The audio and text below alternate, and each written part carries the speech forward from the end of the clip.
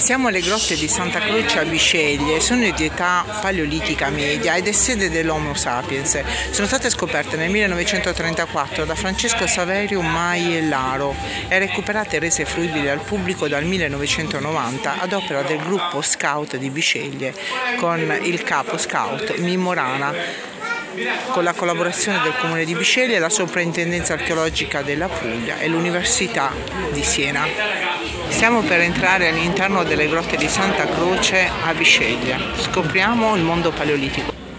Scoperte nel 1995 a cura del gruppo Spurvese e del gruppo Scout di Bisceglie. Si tratta della 25esima edizione della Sagra delle grotte di Santa Croce, promossa dal gruppo Scout di Bisceglie con il patrocinio del Comune. Presidente, è un evento speciale qui alle grotte di Santa Croce a Bisceglie. Certo, siamo arrivati alla 25esima edizione e pensare che per ben 25 anni questo sito archeologico continua a funzionare ed essere un grande attrattore turistico è per noi una grande soddisfazione.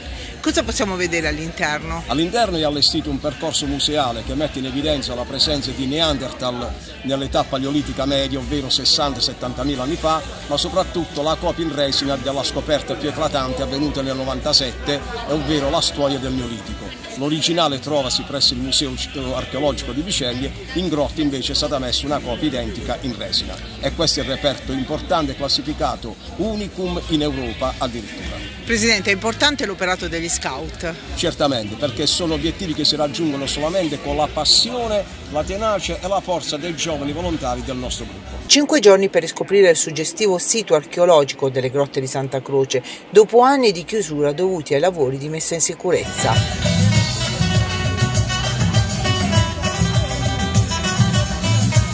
Musica dal vivo, danze popolari, giochi per i più piccini e prodotti tipici della tradizione hanno caratterizzato la manifestazione.